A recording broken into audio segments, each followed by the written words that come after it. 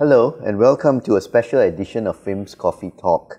Today we'll be talking about a different side of investing, not the usual buy or sell stuff, but rather what drives them, as in the behavioral aspect of investing. And to do this, we are fortunate enough to have with us a renowned behavioral scientist, the multi-talented Dr. Joanne Yoong, who is also an applied microeconomist, an interdisciplinary researcher who works on consumer and household decision-making for vulnerable populations, an author of almost 100 peer-reviewed articles in economics, medical and public health journals. She even worked on projects around the world ranging from Singapore to Iraqi Kurdistan. On top of all this, guess what? She even has a day job as the CEO of Research for Impact Private Limited. And guess what? She also moonlights as a research fellow of the Institute for Capital Market Research Malaysia. But best of all, my favorite personal point about her is she's a fellow Trekkie. On that note, I welcome you, Dr. Joanne, to today's Coffee Talk session. Thanks very much, Kalyan. It's my pleasure to be here with FIMM on this journey through the exciting new area of behavioral finance. On that note, I wouldn't be surprised if Dr. Joanne has boldly gone where no man has gone before. So let us start by asking her, what actually does a behavioral scientist do, and how does this relate to investments? Well, behavioral scientists actually work across the various domains. We work in health, we work in finance, we work in social care, and we work also in the consumer space, in the marketing space as well. Behavioral scientists, broadly speaking, do two things. We use the principles of cognitive science to help people understand decision making, to try to pick apart why people make choices. Is it because of environmental constraints? Is it because of their capabilities? Or is it because of their internal motivations? So we help individuals and decision makers, policy makers, private sector parties, nonprofits, all to understand why people make decisions.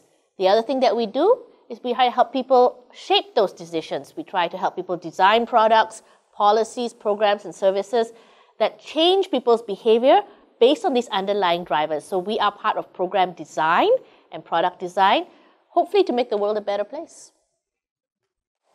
You mentioned earlier that behavioral science has been around for a long time, but I'm sure that behavioral science has not come into something like a pandemic context. So the pandemic has definitely affected us in many ways. What are the most glaring behavioral shifts that you observe in investment patterns or habits?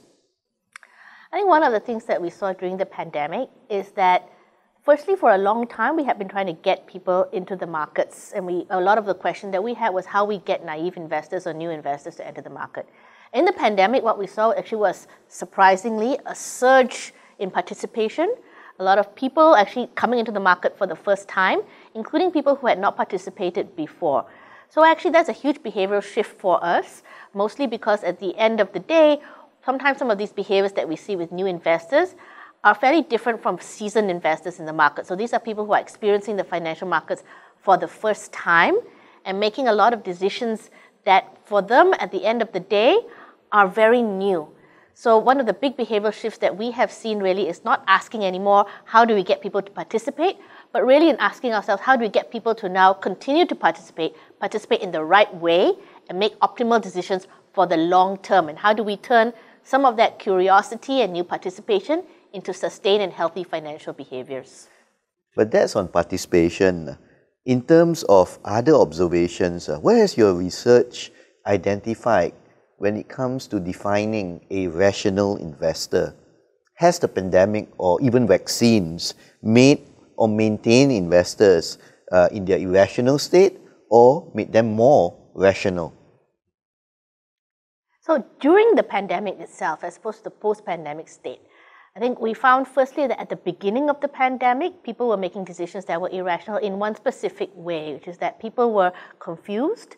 A lot of times people were upset and people were very triggered and emotional. And so at that time, I think we saw a lot of responses that were very driven by panic, that were a little driven by fear. In the middle of the pandemic, what we began to see was that people were more socially isolated. Occasionally people were a little bored. And that at the end of that day, what was difficult was to sustain people's interest. And so some of the biases that we saw during that time began to shift to having people really sort of think through things and really worry that people's attention was not quite there. So even though people's behavior was irrational throughout, I think, and people's behavior is everyday behavior is irrational, the root causes of those behaviors shifted quite a bit. And now that we're in a what we tend to think is a post-pandemic stage, although never say never, every time we say the pandemic is done, it comes back in a whole new form. I think what we're really interested in is to see if people's behavior slips back to their previous patterns, if people who weren't investing before the pandemic stop investing, or if some of these patterns are sustained because of inertia, if perhaps people then continue on the trajectory that they set without actively thinking about their decisions going forward, or if they're actually going to be catalyzed into being more active and sustaining some of those behaviors in a more mindful way. I think some of those actually, quite frankly, we don't know yet. With respect to, for example, vaccines, which you mentioned, we saw that during the pandemic, a lot of people, because of the circumstances that they were in, adopted vaccination, but that this behavior has not really translated into adopting all kinds of vaccination after the pandemic is done. And we also know that a lot of the behaviors that we saw during the pandemic related to, for example, increased hand hygiene, thinking a little bit about interactions, some of that behavior has gone away. So I think that the jury is still out. We continue to evolve. Yeah, and it's exciting, actually. It's an exciting time for research as well. I suppose only time will tell, and it would be of great interest for all of us. Once you have some outcome from those research, you could share it with us or even the general public. One consistent thing, pre and even post-pandemic, is people invest purely to make money. How does behavioral science help them achieve that?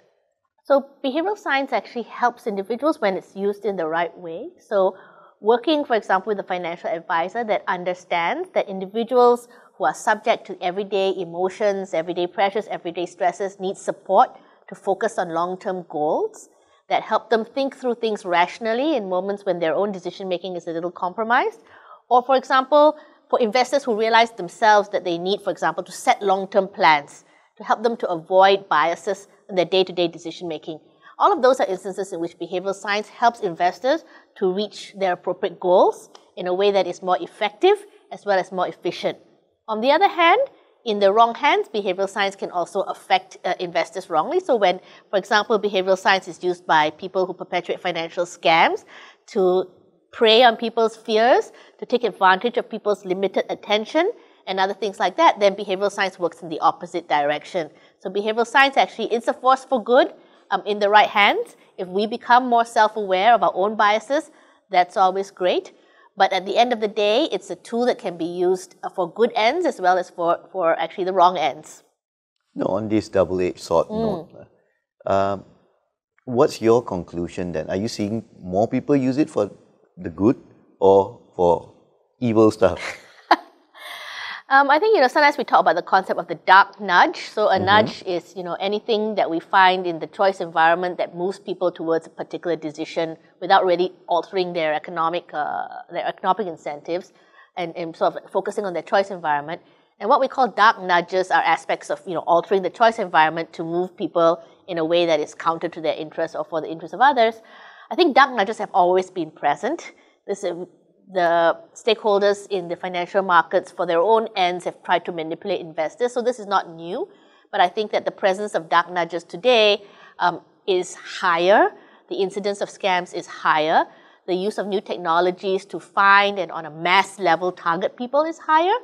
So I do see that that is something that has increased. On the other hand, our own awareness, regulatory awareness, but also the awareness of firms in the financial sector that want to promote financial well-being has also increased. So I think at the end of the day, the battle between good and evil will continue really forever. We just have a new set of tools with which to continue that fight. Well said. Globally, post-pandemic, retirement savings, retirement plans has been on all headlines where most people are affected and their retirement plans, retirement savings have been eroded by the pandemic.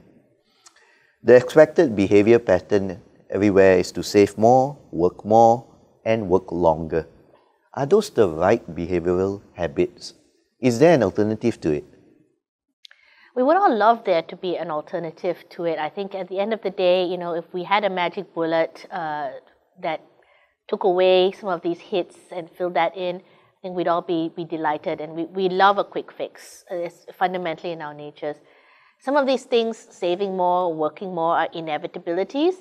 And where we use behavioral science is to really help people to stay the course. One thing that we know is that in order to reach those goals, retreating from the markets into what we think of as safe havens, pulling out and really kind of going back into assets that are not going to deliver that in the long term can feel very comforting at the end of the day, but that these are sort of knee-jerk responses that we need to sort of stay away from. We need to continue to focus on the fact that regardless of what happened with the pandemic or with regular short-term fluctuations, investors need to save and invest for the long term. That hasn't changed. That behavior as a pole star for long-term financial well-being will always remain. The traditional message to the younger generation is always about saving up, or saving for a rainy day. Has your work ever led to investing more, or even investing for a rainy day? In fact, I think all of the work that we do to encourage young people to save, in fact, is very, very directly connected to having them invest for the long term. We know that actually investing young at an early age is really what brings those long-term returns. And we also know that confusing the fact that putting money in a safe asset without considering things like inflation, without considering things like where the market is going, is actually not a safe strategy. And that thinking about investing should not be separate or mentally accounted for differently than saving. So certainly I think we want to have young people think about the fact that simply putting money away is not the end of the journey. And a lot of the work that we have done is to help people understand that investing, especially at a young age, is not something to be put off, is not something that is inaccessible, is not something that is too difficult, and it's not something that requires a huge amount of finance or experience to get started with. Definitely this is a message that we want people to take away and not simply think that putting money in a savings account, it's necessary but not sufficient. Let's put theory into practice. Assuming you sell financial products and you have clients or potential clients who are skeptical about investing now, what would you do to convince them? That's a great question. There are a couple of things that I would do. And of course, things that you would specifically do for a specific client would vary very much based on their individual needs and preferences.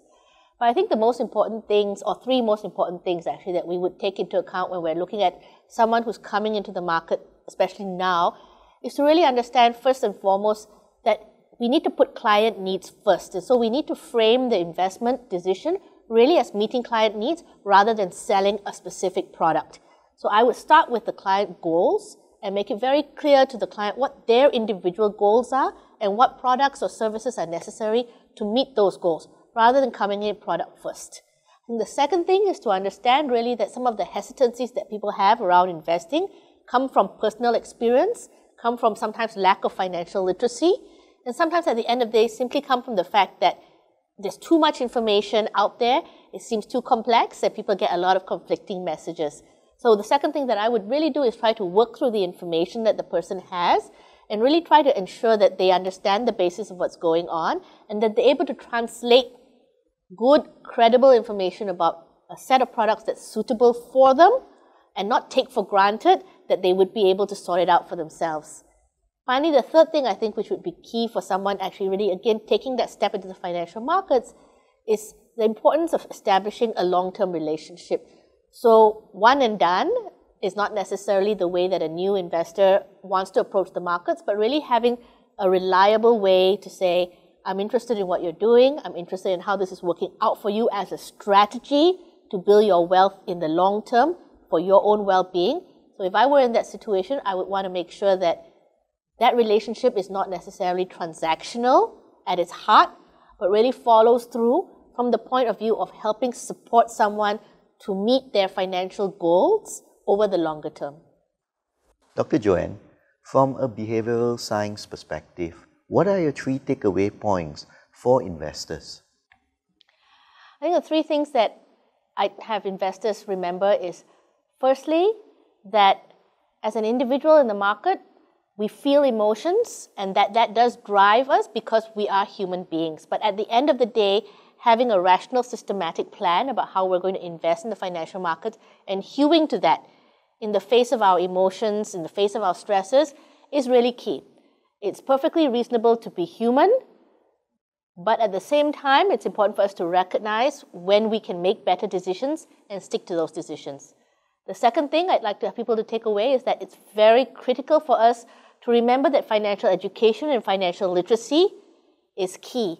No amount of behavioral science and no amount of support from external parties can take away the fact that having individual competency and individual knowledge is the core from which good decision making starts.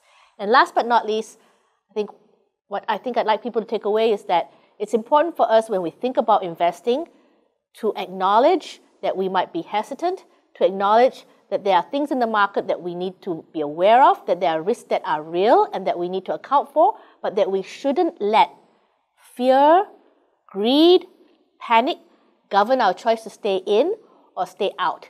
We want to proceed with caution, but we want to proceed at the end of the day. And those would be my key takeaways. Thank you, Dr. Joanne, for sharing with us on how your work has impacted investment decision making. Ladies and gentlemen, thank you for participating in one of the deepest FIMM Coffee Talk to date. On that note, do you have any final words to say to the audience, Doctor? No, actually, thank you, ladies and gentlemen. It's been a delight to be here. And I suppose just as a fellow Trekkie, all I can say is hope we all live long and prosper. Live long and prosper indeed.